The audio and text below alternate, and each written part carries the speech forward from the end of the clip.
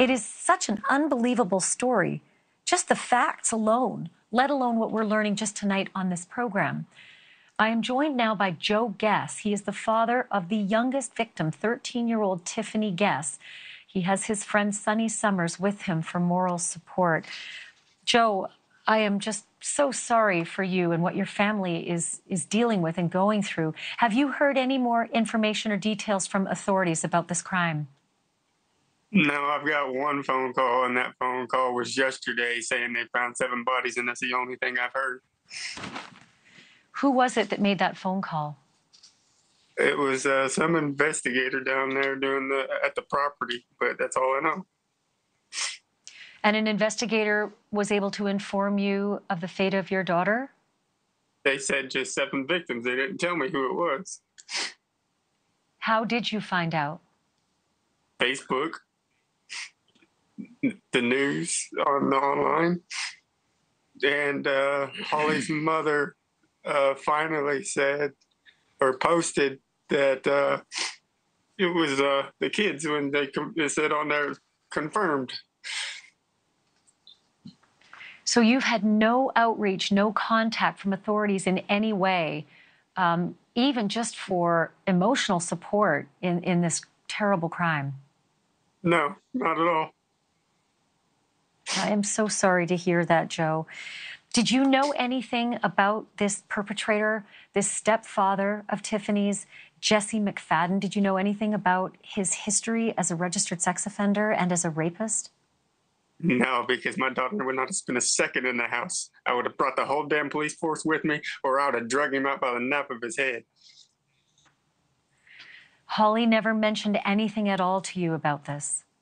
No, the only thing we ever talked about was at the beginning of their relationship, we had an understanding that no one would be around the kids unless we both agreed upon it, and we did a background check, and we were okay with it. I asked if there was a background check. She said yes, nothing was there. So you were lied to about the background, because as we're learning now from the children's grandmother, Jan Mayo, Holly did find out about the criminal background, but unfortunately, this she was lied beast, to Jesse McFadden hired an actress to lie to her to say that she was the rape victim and that it was all a misunderstanding. Do you think that's why Holly didn't tell you? I don't know. I know that from the bottom of my heart, I know that if any one of them would have told me anything, I would have been there. Period. I'd have been there. I don't care, ex-wife not. I'd have been there. What was your last communication with your daughter, Tiffany? It was last Thursday. I talked with her a little bit. As I was talking with Holly, the kids were talking to me in the background. All the kids, I don't care. The older 2 aren't biologically mine, but I was there since Riley was 1, and Michael James wasn't even born. And we were married 13 years. Those are all his kids. They all look to him as daddy. So this is an additional blow. I didn't know that. I didn't know you had a close relationship with the other kids, Riley and Michael, and you had a chance to speak on the phone? Yeah. As a matter of fact, it wasn't even a few months ago, me and Holly were still talking about possibilities of me going through the legal system and still adopting the older 2. Even though she had married Jesse McFadden? Yes. Do you have any thoughts as to why she might have been thinking that you could adopt the children when she was married to someone else? Because we've been working on it for over 10 years. They loved him. They didn't look at nobody else as their daddy. This is their daddy right here. They came to me the last season of during track and was like, Dad, we know you're not our biological dad, but we don't care. You're our dad. So Riley and Michael called you dad as well? Yes. I am just so sorry for what you're going through. This is just, it's such a tremendous, I mean, it's an unimaginable loss that what's happened. At this point, do you hold anyone responsible for having let Jesse McFadden out of prison? It looks like 3 years early, while a crime had been committed in prison a crime that was similar to the crime he committed that got him into prison. Yeah, he never should have been let out. The legal system completely failed. And not to mention, where's the sign? Where's the pink light? Where's all the indicators of somebody that's supposed to be a registered sex offender? Somebody dropped the ball. Joe was kept in the dark. He didn't know anything about this guy's past. We didn't know anything about this guy's past until yesterday when it started popping up. And we're learning more and more about it in real time right now on the interviews you're doing, that people that knew about it, but yet for months and kept it privileged to their little circle and didn't tell Joe anything about it.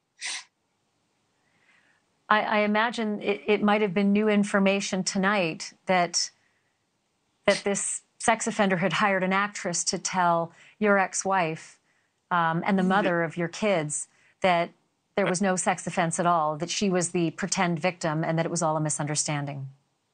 I never knew Holly found out anything, and I never knew about a lie. I never knew about portraying nothing. I never knew about any of it. When they found out what the public record was, and they knew that he was a sexual offender, and they knew that he had been in jail for all those years for rape, somebody should have told this man so he could protect his daughter and his kids. All three is his kids.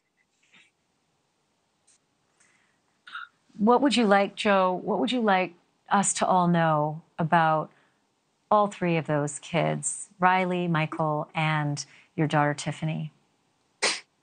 Well, they were taken from me too soon, but it's the best moments of my life. My oldest, Riley, was amazing, great artist.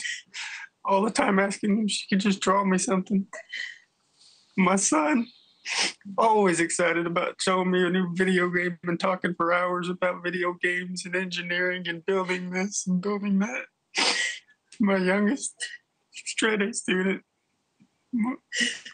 most amazing, sweet, kind person. Doesn't matter where I'm at, what I'm doing, she'll come running and jump in my arms. Daddy. Track star. And I'll never get it again. Daddy's girl, track star. Fun-loving kids, man. Fun-loving, good kids. We're looking at the pictures. We're looking at the pictures of them, and they really are beautiful children. And I am just so sorry, Joe, for your loss. My heart goes out to you tonight, and I hope you learn more information from the authorities in the coming days. And Sonny, thank you for being there for Joe, for his moral support. Again, our thoughts and our prayers are with you tonight, both of you. Thank you for doing this. Thank you for bringing light to this story, man. We appreciate it. Thank you for watching. Go to newsnationnow.com to find NewsNation on your television provider. And don't forget to click the red subscribe button below to get more of NewsNation's fact-driven, unbiased coverage.